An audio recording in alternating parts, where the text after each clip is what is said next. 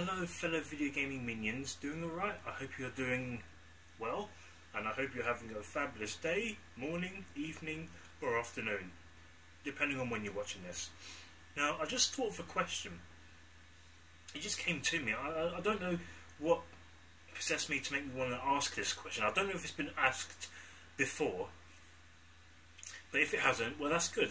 And then I look forward to hearing from your responses in a video response or in the comments section, whichever one you prefer.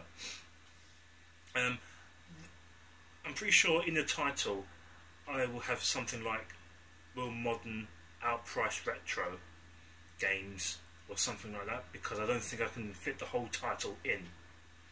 But here's the whole title for it, because of YouTube limiting the title and stuff like that. I don't think I could put it all in, but here it is. My question is this: will modern video games outprice retro video games when modern games become retro? That's the question. And to that I say nah. I say no because I believe that gaming back in the 80s and 90s produced a lot of iconic characters that made gaming that extra awesome.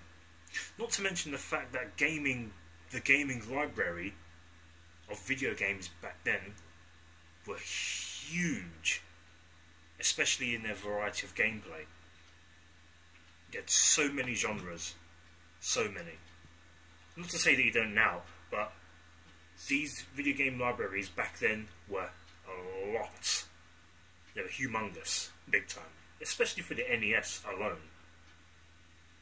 That game console was just simply amazing, and I've still yet to even turn mine on. Well, not just yet.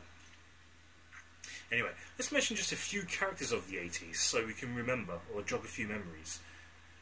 I mean, whether they were successful in making series or not, they still had their games, and I'm pretty sure some of us would have enjoyed them anyway. Okay, there was Frogger. Try not to run over that little toad, poor little frog. And yet he dies when you go in the water. What's all that about? He's a frog, and yet you have to stay above float in order to get to the other side. What's the logic in that? Gaming logic at its finest there. As a frog goes into its natural habitat, it dies. Ah well, that's just like a lion not allowed to be going around in the safari, innit?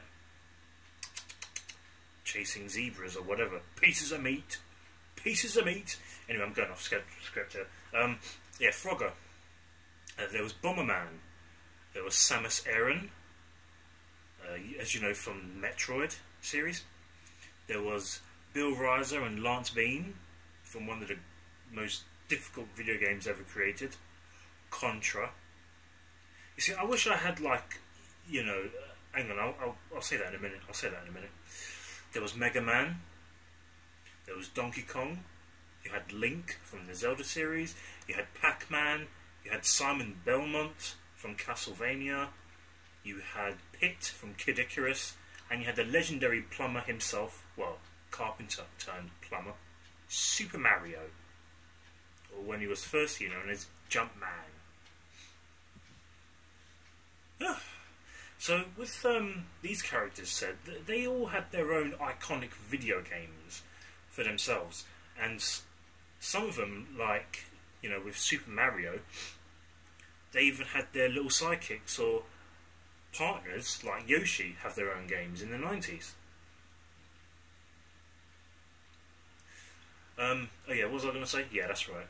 I wish I had my own little I could show you pictures of these characters or gameplay footage about here or there, right? But I just don't have the software. I need video editing software, my fellow gaming minions. For crying out loud, I don't have it. I might need your help for that. Got any suggestions? Leave it in the comments section. If you made it this far in the video, thank you very much. Continue watching. But that was just characters in the 80s of gaming. How about the 90s? Well, you had characters like Kirby, Cloud Strife from Final Fantasy. You had Duke Nukem, you had Crash Bandicoot, you had Solid Snake from Metal Gear Solid, who's still going today. You had the gorgeous Lara Croft, who's still going today. You had Spyro the Dragon. You had Fox McCloud from the Star Fox series. You had Sonic the Hedgehog. You know, the little hedgehog who just runs around in a jolly cartoon world, just like real hedgehogs don't. So, whoops, careful with the camera. Yeah, camera's fine. Good. You cannot deny that these characters have had some brilliant games throughout their series of being in existence in the virtual world. They have also been in their prime at some point in the golden years of gaming, whether they came out in the 80s or 90s, whether they just had one success or a couple.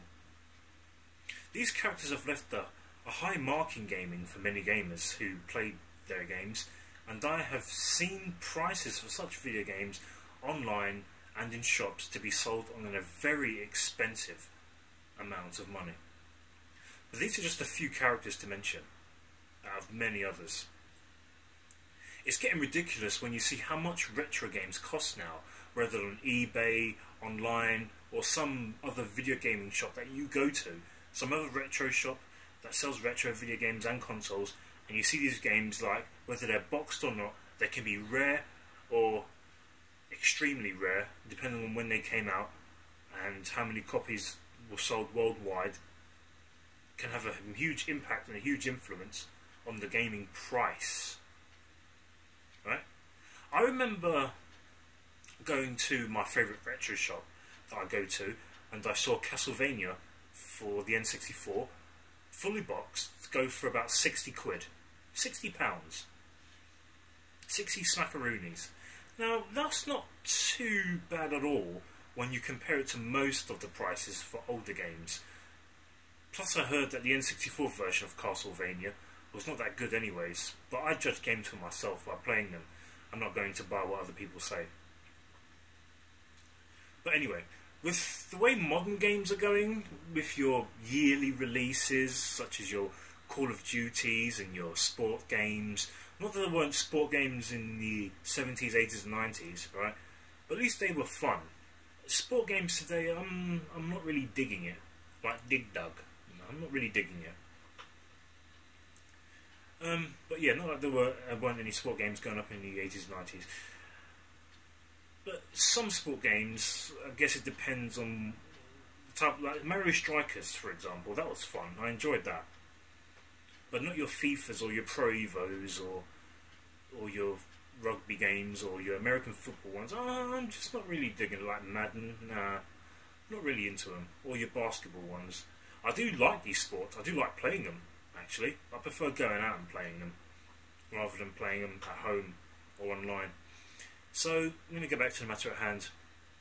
Sport games that keep getting a remake every few years, and there's such other games that come out that are fun to play for certain gamers. Can you honestly see the day when modern gaming, when it becomes retro, will the games outprice games from retro times now? To be honest, I can't see it happening. There are not really any games in today's modern industry I would consider a jewel or a gem that I will hold nostalgia for in the future. I've played on games on the 360 and the PlayStation 3, Xbox One and the PS4. I honestly can't see me having much nostalgic value or nostalgia memories for when I grow older into my greyhood years, and I would look back and think, do you know what? Maybe there were great games on those systems that I was blinded to. But nope, I played on quite a few games, and do you know what? Yeah, that's how I feel about it. Not really. I'm not really selling it, am I? But the fact is, I just don't see myself having any happy memories of the current generation of games. I don't have it. I've tried out video games on the modern industry and I'm just not liking it. There aren't really games I would consider a gem or a jewel. There aren't really many. At all. So, as I was growing up in the 90s, however, as a kid, I really loved the video games that I was playing. Many of which I spent hours upon hours turned into days, and days turned into years. Believe it or not, that's your choice. But until I completed it, and started to play the game all over again. That's how awesome gaming was back then. But not now, not so much. Not for me anyway. So, my fellow video gaming minions, let me take this off. Do you feel that modern video games, when they become retro, will outprice retro video games? I personally believe and feel, no, I don't think they will. There are many, many gems on the systems from the 70s, 80s and 90s that when you look at the price now for those games, in the future they're probably going to be a whole lot more expensive. Big time. Because as a community in the retro gaming community, we look out for these games. You know, we try to, as a collector, we have them in our collection. Whether we played the games, whether we grew up with them from our childhoods or not, there's a lot of games before my time which I look forward to playing and which I look forward to collecting. But I better collect them now before they go up in price even more, because I can see that happening, right? But does that mean to say that retro gaming now is going to be ignored in the future? Who knows? Who knows? Well, it's not going to be ignored by me and a lot of other YouTubers on here. I doubt that.